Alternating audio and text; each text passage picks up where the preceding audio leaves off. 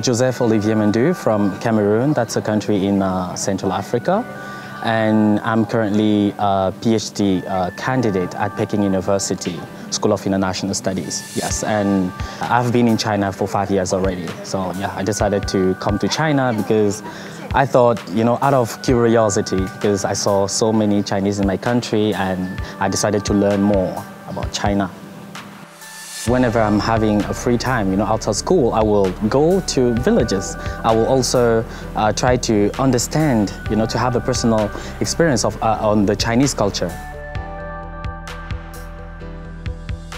Through CCG, through GLD, they showed us a lot, through this. Even though I just participated in Guizhou and Hebei, but all together we experienced a lot. We saw a lot, and we had a lot of interactions with Chinese youth, with Chinese institutions throughout the 6 stations.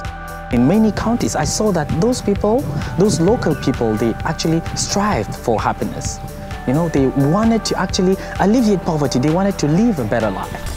For the future, I think fostering this mutual understanding will actually involve these down-to-earth exchanges. We need to take that to another level, from youth to youth, these down-to-earth exchanges, so that we also, through 百闻不如一见, we learn the real China, but also in the same way, Chinese also learn through us, about the world. And it's only through this, sincere and pure and down-to-earth exchanges that we can actually face the future challenges.